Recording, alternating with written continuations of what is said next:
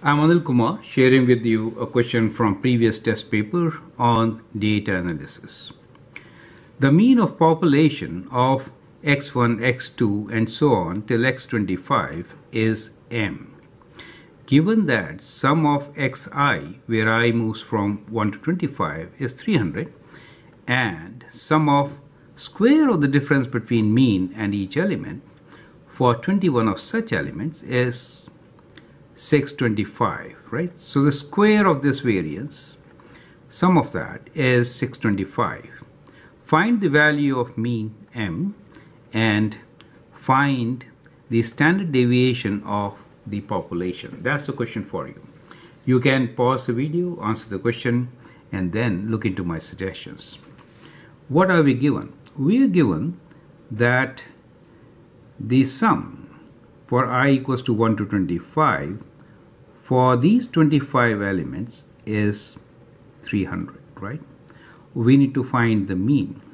It really means that mean times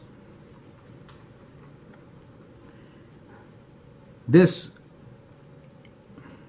number of elements, which is 25 here, 1 to 25, mean times 25, the number of elements, should be equal to 300. If m is the mean, the average mass of, let us say if there are people, average mass of that population, in that case that into number of persons or elements in this population should be 300.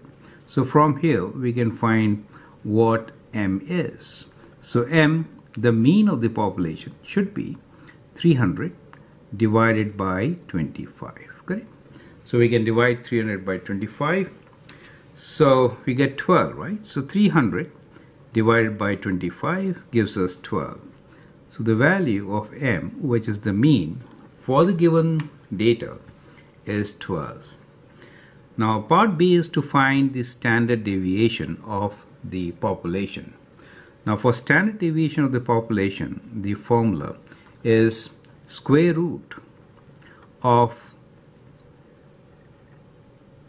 the square of the variance, right? So it is I equals to 1 to 25 for xi minus m whole square divided by the number of elements in the population, which is n, right? So that is the formula. So we can apply it directly. So we are given 625 as the sum of the variance square divided by 25.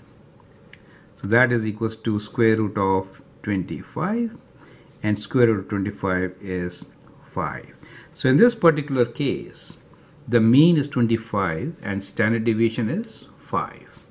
I'm Anil Kumar and I hope that helps. Thank you and all the best.